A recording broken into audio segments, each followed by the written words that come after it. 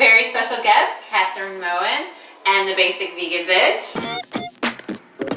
We get questions all the time on how often should I eat these treats to not make me gain some weight. Yeah, so how often should you eat them? It should definitely not be on a daily basis. No.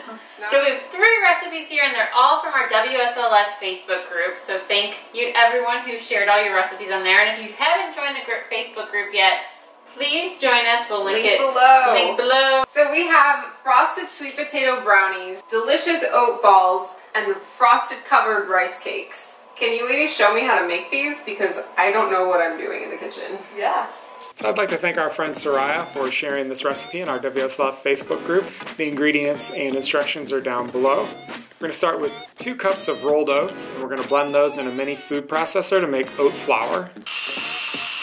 Now set that aside, and we're going to put in 2 cups of dates and blend them with some water, and then add some boiling water to make it into a nice date paste.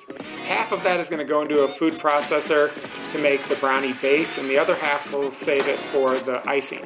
Now we're going to add in our oat flour, a teaspoon of baking powder, and a half a cup of cocoa powder, and 1 cup of steamed sweet potato.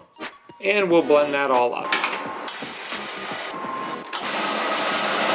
Now we're going to line a baking pan with parchment paper so they come out really nicely, and spoon them in there, and then use a spoon to pat them down and make them all nice. Now throw them into the oven at 400 degrees for about 40 minutes, but check on them, you don't want them to get too dried out. Then set them aside on a cooling rack, and let's get to our frosting. So take our leftover date paste, we're going to add another cup of sweet potato, 2 tablespoons of soy milk, and 4 tablespoons of your sweetener of choice. We just tried out this beef-free honey. I've never tried it before. It's really interesting. It kind of has an appley taste, but it worked great for a sweetener in this. That is a lot of sweetener. And then you're going to blend that up until it's a fine chocolatey consistency, and go ahead and spread that on your cooled brownies. Now also we took a little tahini and a little more beef-free honey and swirled it around and made a nice little drizzle out of that. Catherine made them. It's all her. And then secondly, we have these oat cookies. We made them into some small balls. These oat balls are my own personal recipe. You're going to start with 2 bananas and smash them up, and 1 flax egg is a tablespoon of ground flaxseed with a tablespoon of water. Just kind of let them sit for a little minute and gel up, and then add that to the banana mixture. And I'm going to put in a little bit of molasses because I know how many people love the molasses because they're getting their iron out of that. Now just a pinch of salt, a little bit too much there, pinch of cinnamon, and my real secret ingredient is freeze-dried pineapple. This adds a real nice touch of sweetness and keeps them nice and gooey as well. And add in just a little bit of vanilla. You don't even have to measure here, it's just a drop. And now we're going to mix that all together and add our cup of oats. And now we're going to put them into this nice little round donut hole baking pan.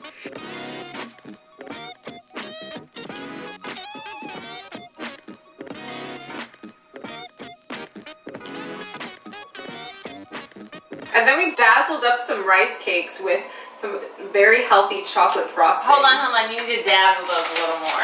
Oh snap! We have unsweetened, defatted coconut. Dang! Yep. Pour some coconut on me. Should I be eating these for breakfast? If you're trying to lose weight, no. No. Should I eat these on my birthday? Yes. Absolutely. The whole thing. You can eat as many as you want on your birthday. Valentine's Day, that's coming up. Absolutely. Yeah. Any holiday or special occasion, go to town, celebrate. That's what life's for on those special occasions. What if I consider Saturday and Sunday as celebration? Maybe Saturday night. Yeah, Friday night, week. Saturday night, Sunday night. Fine, have a treat. It's the weekend. Enjoy yourself. That's what it's there for. Yes, I think that's the bad thing. If you start making these every day, you will just crave more sugar. Even though a whole form sugar is a better option, it's still sugar. So a cup of dates has 93 grams of sugar in it. Is that something you should be eating as a full meal? No. No. Is that something that it's okay to grind it up and put it in this? Can you have that? For a treat. On a special occasion. On a special occasion or on the weekend. Got it. It's fine. So I'm going to have this for breakfast tomorrow. No, you're not. The oat balls are acceptable for breakfast, are they not? Yeah, they're made of banana and oats. If you're active active and eat beyond your calorie needs, what happens? You know what happens. You gain weight, right? You do that. You bulk up. You start looking like a big athlete. And if that's what you're going for, that's awesome.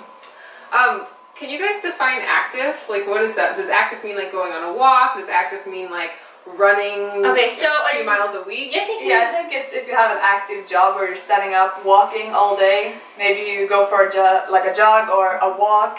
You do some weightlifting. And that's on a daily basis? On like a daily basis. Because there's some people that consider active like doing something twice a week or something. So yeah, that's not good. I think normal activity, I would think, is everyone's supposed to be getting 10,000 steps a day. Yeah. That's just normal activity. Yeah. Going beyond that is...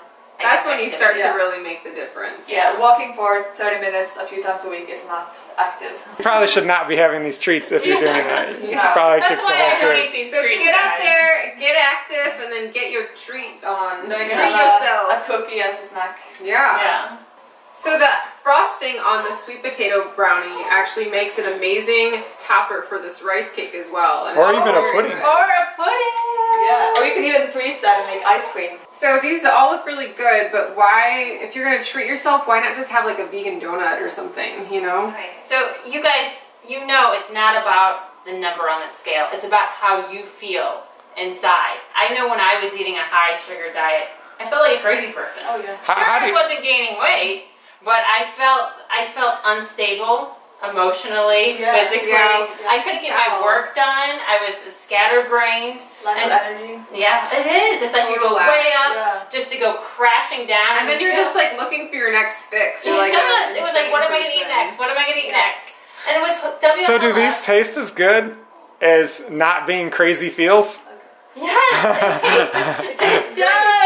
You shouldn't expect like donut friend or... Well, the thing is that if you're coming from a high sugar diet, eating these, you're going to be like, where's the sugar? Like it's going to take you a week, 2 weeks to adjust. Your body has to, your taste buds will change, and you'll really enjoy these once you get the sugar out of your diet. Like for me, these are so sweet and so delicious, and I mean, these are my treats and snacks. For my birthday, I will be eating these sweet potato brownies.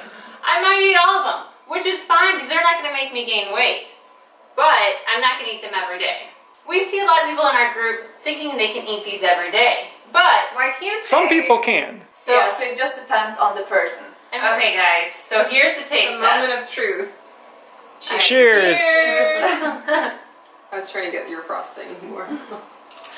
I'm most interested in the brownie. What's the story?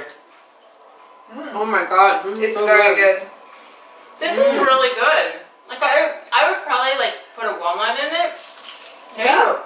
But these are super sweet and super good. They're very moist. I like it just chewy.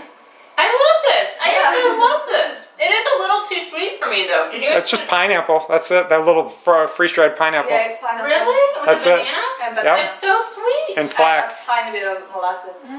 Oh, it's beautiful. This is so good. Yeah, if you use ripe bananas, they'll turn out very sweet. So if you guys want more healthy treat ideas, definitely check out the WSLF cookbook. The link's below, and we'll also link it above too. The recipes are awesome. I don't really cook that much, and I was able to make a few of the recipes, so... Whatever, they're so easy. You can make all of them.